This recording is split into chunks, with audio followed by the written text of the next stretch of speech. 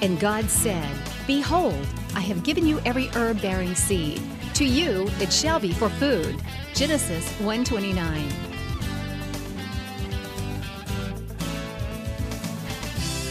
Man did eat angels' food. He sent them meat to the full. Psalm 78:25. Everyday Manna with Lisa. Hi everybody, and welcome to Everyday Manna. Today I have a special guest, co-host, my son Aaron. He's going to help me today, aren't you? Mm-hmm. Yeah, you like to cook, don't you? Yeah. Today we are going to be making a Cincinnati spaghetti, but Italian style. And we're going to make a dessert, which is a cookie bar, peanut butter, chocolatey type thing that will be delicious. And that's where we're going to get started. Now, I have my oven preheated to 350 degrees. Aaron is going to mix with our mixer 1.5 cups of peanut butter. Now, you can use smooth or chunky. Today I have chosen to use the chunky. You use whichever you like. He's going to mix that with 1.5 cups, put that in there, of powdered sugar and about a teaspoon of vanilla. And he's going to just take his mixer and mix that all together until it's light and fluffy. And what you're wanting to do, go ahead and start on low. Push it again. There you go.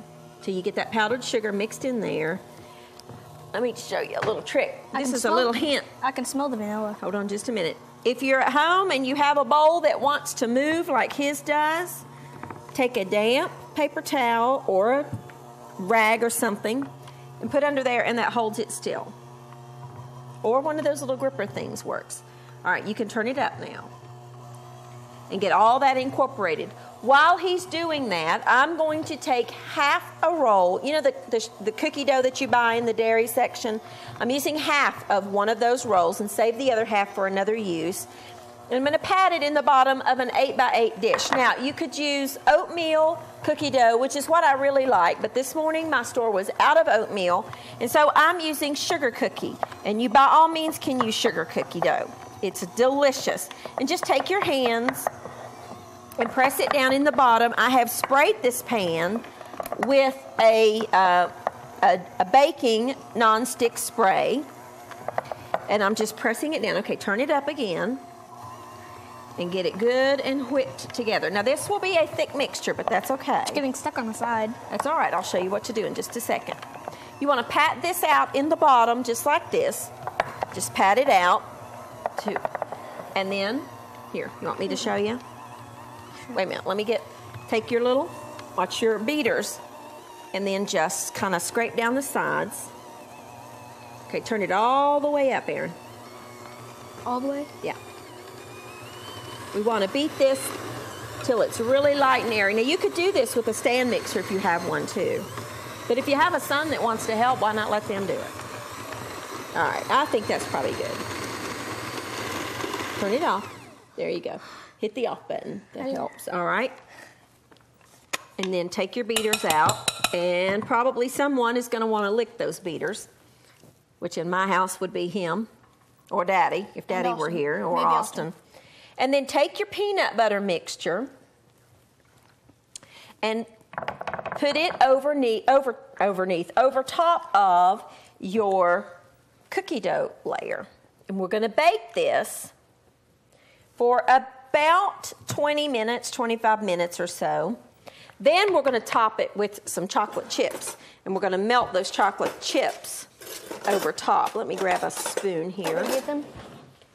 But we don't want to put the chocolate on there till just the last bit.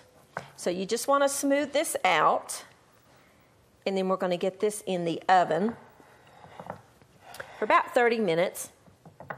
And this makes a wonderful little chocolate.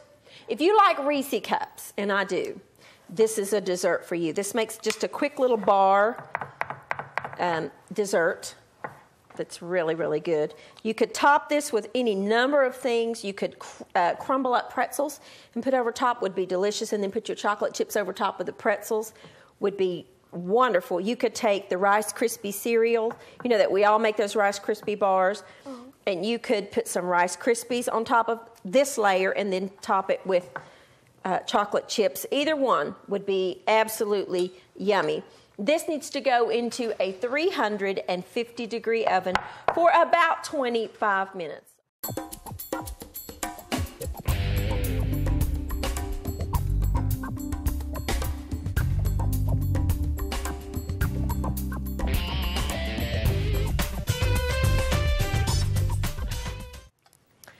All right, now our bars are in the oven baking, Aaron, and we are going to make an Italian Cincinnati spaghetti.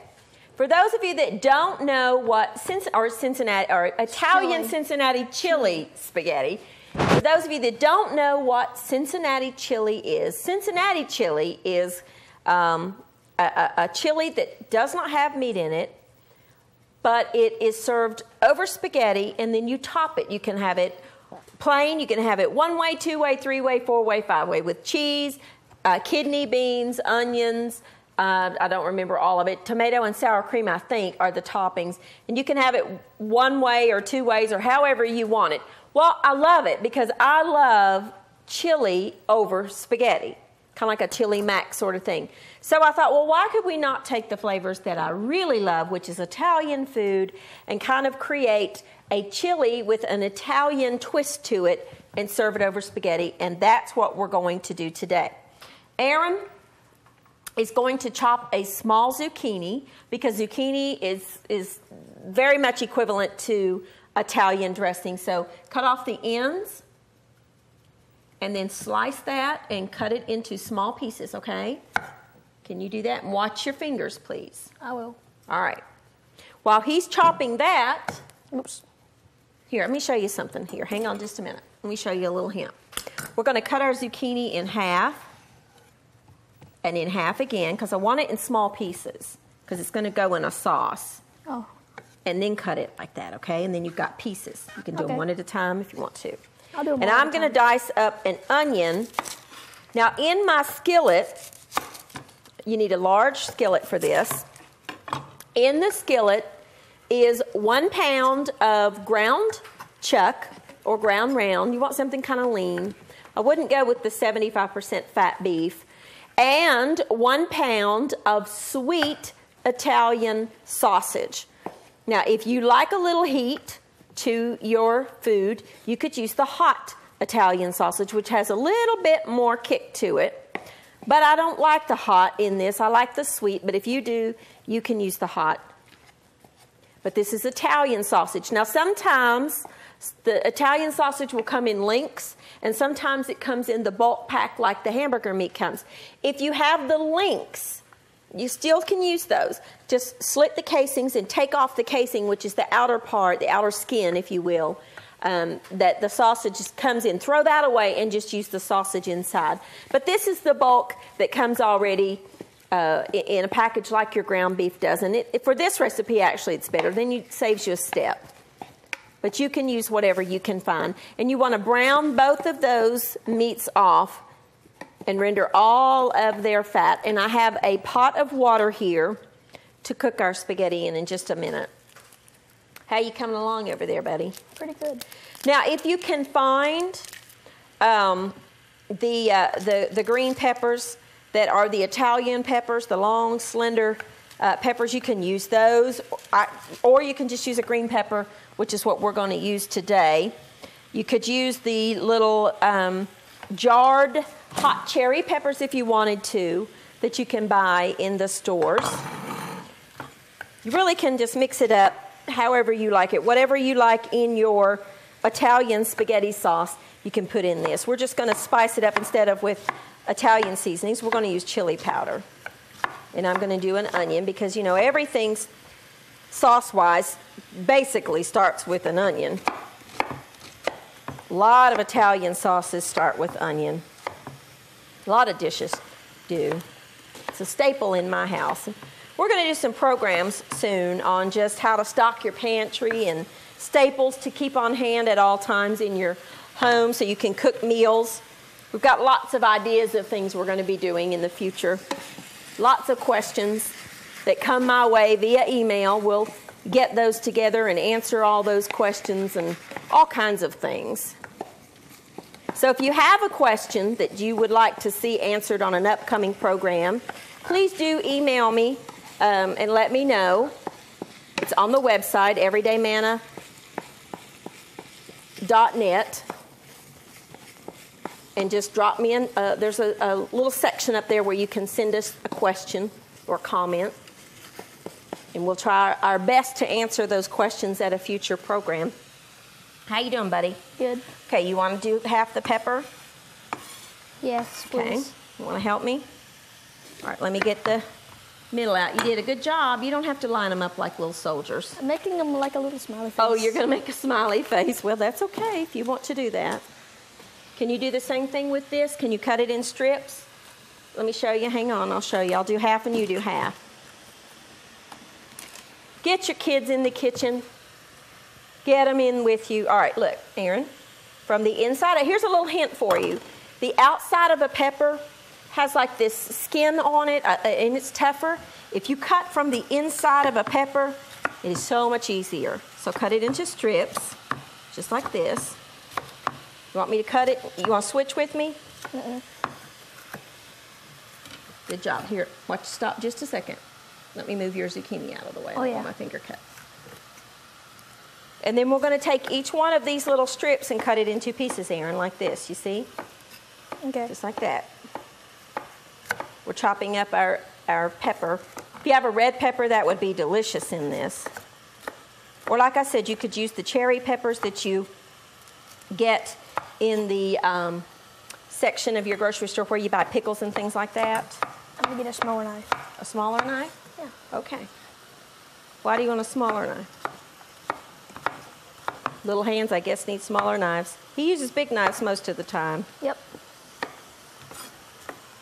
Oh, okay, that's fine. A paring knife. All right, that's fine. Now, we're browning our beef and our sausage mixture. This is one of those recipes, too, that maybe you have a smaller family. Now, this will feed easily, 6 people, 8 people. Maybe you don't have that many. I would make the full recipe and then take the leftover sauce, not the spaghetti part, but the sauce, and put it in containers and freeze it. And then on a night when you may not have time to cook dinner, or you're rushed one evening or something, and you want to just take one of those containers out of your freezer and heat it up slowly, or take it out the night before, let it thaw, and then cook it, just boil some pasta, and you've got instant ready-made dinners. And in today's world, we're all busy, and sometimes we need to have those meals prepped up ahead so that it's easy. I do that a lot with sauces, with soup, especially if I make a big batch of like vegetable beef soup, and we don't eat it all. I will freeze it in individual containers, and then when I want that flavor, I just heat it up and eat it, and it tastes just like freshly made. Now we're going to brown this up. This is very, very lean, so it's not going to need draining. But if yours is fattier and you see a lot of the fat coming out, you can see in here there's really very little. If you need to drain it, do that before you proceed on. But we just need to get this all browned up to where there's no pink in the sausage and the beef. And if you didn't like the sausage, you could use all ground beef, but you really the point of this dish really is to get that flavor of the Italian sausage in there, because there's fennel and different spices in there, and it really is very, very good. And I'm serving it over spaghetti, but you could serve it over any kind of pasta shape that you like. Maybe you like penne pasta or linguine or macaroni or whatever you like. It will work with any of it. All right, so that's browned up, and I don't have to drain mine. Anytime, how you doing over there, buddy? Good? Watch your fingers. You're doing a good job. Anytime that I work with dried spices like this is a chili powder, just a commercially prepared chili powder, which is actually a combination of ground chilies and garlic and oregano and different flavorings. I put it in my sauce before I add any liquid. because the oils in the meat drippings will bloom, if that's what you call it, is bloom the flavor of the seasoning. Whereas if I added all my liquid ingredients first, I would not be getting as much of the flavor out of the chili powder as I could. So I add my dried spices and herbs, and then I just leave it in there for about 30 seconds, blend it all in, and then proceed on. Okay, we're ready. We're going to add our onions and our pepper and our zucchini. And we're going to let this simmer for a few minutes. Okay, you ready? Look at those beautifully diced vegetables that you did. You did a really good job, Erin. Watch your fingers. Thank you. I did get a question one time from a viewer about this little tool that I'm using. It's called a bench scraper. It's really a baker's tool, but they really are becoming very, very popular now to move your vegetables and food. I have had this one forever. So it's, you know, just one I've had for a long time. But you can find them anywhere now. They're called bench scrapers, and they really are very, very helpful to move piles of your chopped up vegetables. We're going to take a quick break. I'm going to add the rest of these ingredients real quick, and I'm just going to let this simmer. Let's just take a quick break. Let me get cleaned up, then I'm going to explain the rest of this. We're going to let it simmer, and then we're going to finish off our bars. We'll be back in just a minute.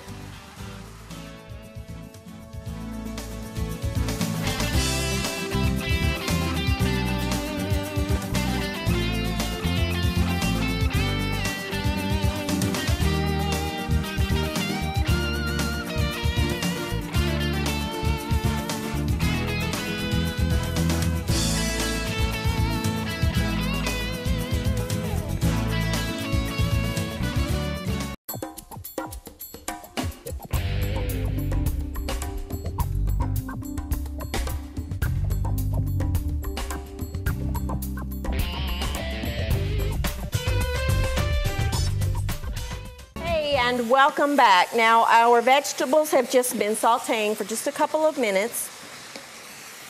Look how pretty that is. We're going to add a little salt, about a teaspoon, and some freshly ground pepper, half a teaspoon or so. I do like fresh ground pepper. Maybe you don't. Maybe you use the pre-ground stuff. If you are, you know, about half a teaspoon. But I like the fresh ground. There is a world of difference. And nowadays in the grocery stores, you can buy those little, in the spice section, the little grinders that are disposable, and those things are delicious. The pepper in them is just as good as another pepper mill. I have them at home. I use them all the time. To this, I'm going to add 1 can of light red and 1 can of dark red kidney beans. Because I like beans in my chili. If you don't like beans in your chili, by all means you can leave them out. But I like the beans in my chili. See, I told you this makes a lot of sauce. And then 2 cans, I'll turn it down to simmer, 2 cans, these are 15-ounce cans of tomato sauce. Just plain old tomato sauce. And that's it, except for just a little bit of parsley that I'm going to chop right now. Turn it to low. We're going to let it simmer for about 15 minutes, 20 minutes. This is a wonderful thing if you wanted to put it to this point in your crock pot and let it simmer all day long on low while you're gone to work. You will come home to the most delicious chili.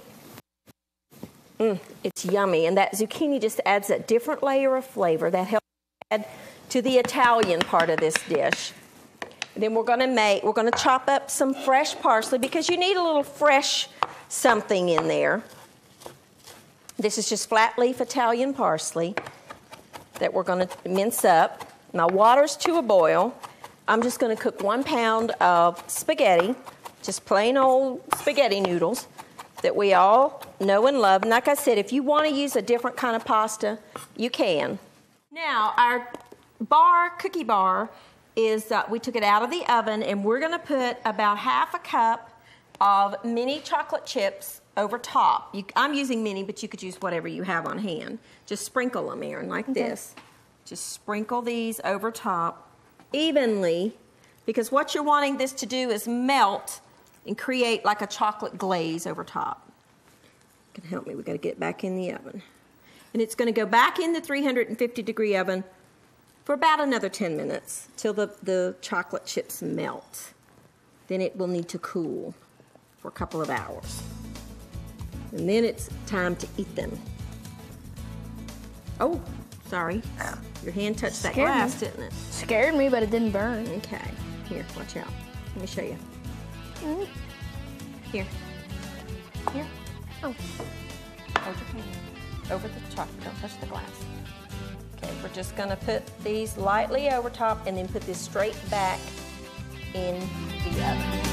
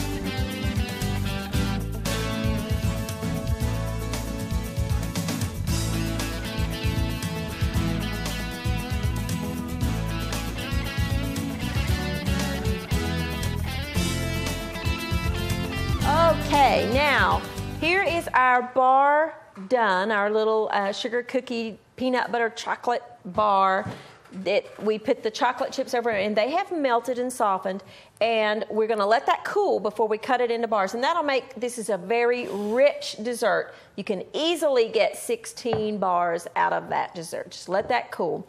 And again, you can use an oatmeal cookie base, or I use sugar cookie, but you could use oatmeal, you could use chocolate chip, you could use whatever kind of cookie that you like, and put it on the bottom. And then we mixed peanut butter with vanilla and powdered sugar for the middle layer, and then chocolate on top. It is very, very rich. You won't want a whole lot of it. Now, our sauce is done. We cooked some just plain spaghetti, Erin, and we've drained it, and I just put a little bit of olive oil on mine to keep it from sticking together. And we're going to serve our wonderful Italian Cincinnati chili over our spaghetti. This is a mixture of Italian sweet sausage, ground beef, oops, we spilled a little bit, some green pepper, some onion, zucchini, dark red kidney beans and light red kidney beans, and chili powder and tomato sauce. And we just simmered that all together with some salt and pepper and let that simmer for about 20-25 minutes. And we're going to garnish it with some shredded Parmesan cheese. If you like cheddar cheese on your chili, you could put cheddar cheese, you could put some fresh tomato on there, you could put some sour cream on there, however you like your chili. But I like mine with just a little bit of Parmesan cheese because it is an Italian spaghetti. And there's our dish. I would serve this with maybe a green salad dressed with whatever kind of dressing you like. I like a lemon vinaigrette type dressing on the side, or some crusty bread. You could use just a loaf of bread, Erin, and put butter and maybe some cheese or whatever you like, an herb spread over your butter. Serve that alongside with a loaf of good crusty bread, and then dessert, and you have got dinner ready to go. Again, if you make this full recipe, and as you saw, this makes a lot of sauce, you could easily freeze part of that sauce for a second meal later on whenever you're ready, and it's good to go. All you would need to do is thaw it and heat it, cook some pasta, and there you go. Thank you for joining with me, Erin. I love it when you cook with me. Thank you. Did you have a good time today? Uh-huh. Yeah, you ready to eat? Uh-huh. We're gonna go. Thank you very much for joining us, and we will see you next time on Everyday Manna.